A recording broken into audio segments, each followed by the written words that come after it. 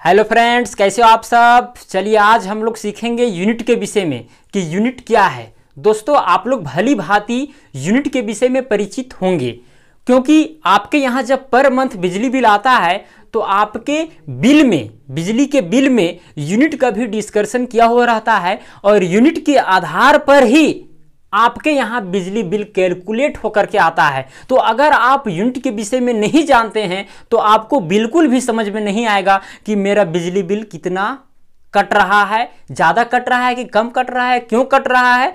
सब चीज़ अगर आपको जानना है तो यूनिट को आप बिल्कुल बारीकी से समझें तो आपको एक एक चीज समझ में आ जाएगा कि आखिर इतना बिजली बिल क्यों आ रहा है, क्या कारण है, या कम क्यों आ रहा है, कैसे कटता है। ये सारी जानकारी इस वीडियो में आपको देने वाले हैं। तो अगर आप नहीं जानते हैं ये सारी जानकारी तो इस वीडियो को अंत तक जरूर देखिएगा। अगर पसंद पड़े तो वीडियो को लाइक जरूर कीजिएगा। तो चलिए वीडियो को स्टार्ट करते हैं।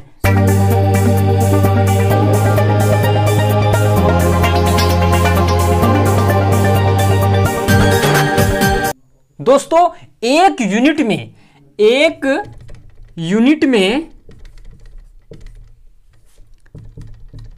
1000 वाट आवर होता है। ठीक है, एक यूनिट में कितना होता है? 1000 वाट आवर। ठीक है, अब 1000 वाट आवर को हम लोग लिख सकते हैं 1 किलो वाट आवर।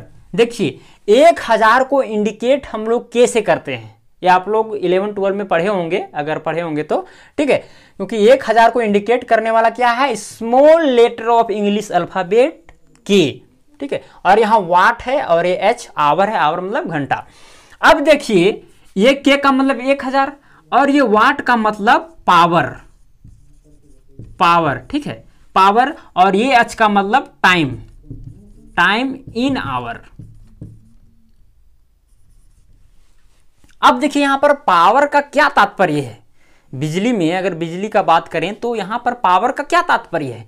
जैसे कि बहुत सारे घर में उपकरण लगे हुए रहते हैं, बल्ब लगे हुए रहते हैं, पंखा लगे हुए रहते हैं, कूलर लगा हुआ रहता है, तो क्या होता है? उनका अलग अलग पावर होता है, अलग अलग क्षमता होता है, उसको विद्युत ऊर्जा खपत करने की दर अलग अलग होती है।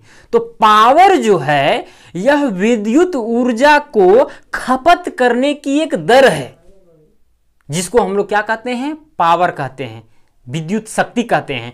तो उसी से संबंधित ये चीज है 1 किलो वाट आवर। वाट का मतलब पावर, पावर आप जान गए, विद्युत खर्च या विद्युत ऊर्जा के खर्च होने की क्या है? एक दर है। और एच टाइम है, घंटे में टाइम है। ठीक है, आवर में। तो यहां पर देखिए 1 यूनिट का मतलब क्या होता है।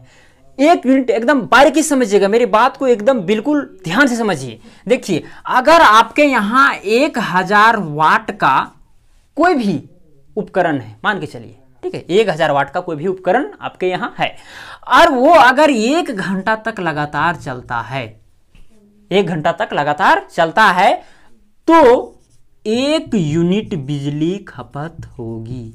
इसको आप जरूर नोट कर लीजिएगा। जब आपके यहाँ 1000 वाट का कोई भी उपकरण लगा हो और अगर वह 1 घंटा तक चलता हो तो कितना यूनिट बिजली खपत होगा? 1 यूनिट, 1000 वाट उपकरण का। ठीक है, तो ये जरूरी नहीं है कि आपके यहां 1000 वाट का ही कुल उपकरण हो, ये जरूरी नहीं है।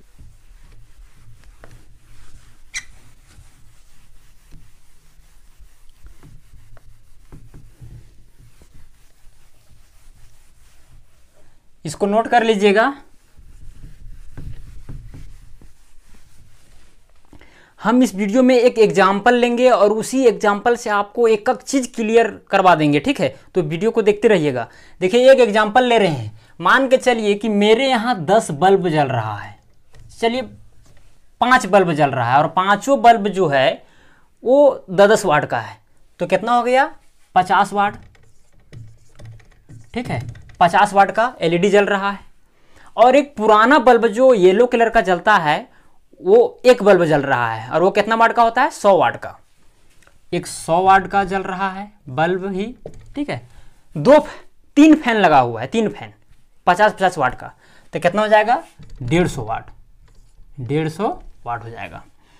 ठीक है, यानी ये एलईडी का है, ये पुराना वाला बल्ब का है, और ये क्या है, फैन का है। और बाकी बात जितने सारे इक्विपमेंट होते हैं थोड़ा मोड़ा चलाते हैं, जैसे कि आयरन हो गया, इस्त्री। ठीक है, इस्त्री को हम लोग आधा एक घंटा चलाते हैं फिर रख देते हैं उसको। हम ये तीनों चीज़ जो है ये रेगुलर चलाते हैं। अभी गर्मी का दिन है इसी भी। ठीक है, तो देखिए जितना भी सबका पावर है सबको क्या कर देंगे, जोड़ देंगे। कुल पावर कितना हो जाएगा, टोटल पावर हो जाएगा 50 प्लस 100 प्लस में 150, तो हो जाएगा कितना, 200 300, यानी 300 वाट। 300 वाट पावर का उपकरण आपके यहाँ लगा हुआ है। ठीक है, और प्रतिदिन 24 घंटा में 16 घंटा जलता है। कितना घंटा, 16 घंटा। तो अगर 16 घंटा चलता है तो क्या करेंगे, इसको हम सिंपली 16 से गुना कर देंगे। क्या करेंगे, 300 वाट को हम लोग क्या करेंगे, 16 से गुना कर देंगे। 16 से अब गुना कीजिए, 16 48 00। ये एक दिन का निकाल रहे हैं वाट आवर, क्योंकि जो 300 था ये वाट में था, यहाँ डब्ल्यू लिखा था, और यहाँ जो 16 है ये आवर में है, इसीलिए वाट आवर लिख दिए, यानी 4800 वाट आवर आया। अब देखिए एक दिन में 16 घंटा चल रहा था, इसे 16 से गुना किए। अब एक महीना में 30 दिन मान लीजिए। ठीक है, अब इसको क्या करेंगे, हम सिंपली 30 से गुना करेंगे। 30 से गुना करेंगे तो क्या हो जाएगा, 4800 वाट आवर गुना में 30, क्योंकि 30 दिन के लिए हम निकाल रहे हैं, पूरा एक मंथ का हम यूनिट निकालेंगे। तो कितना हो जाएगा, 8 तिया 24 के 4, हाथ में 2, 3 चौके 12 और 2 14, 000 1 2 3, इतना वाट आवर आया। इतना वाट आवर आया।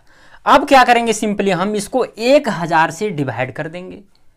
ठीक है, 1000 से डिवाइड और 1000 से गुना भी कर देंगे, क्योंकि हम बताए थे आप लोग को कि एक यूनिट बराबर होता है 1000 वाट आवर। ठीक है, तो क्या करेंगे, इसको 1,44,000 है। कितना है, 1,44,000 है।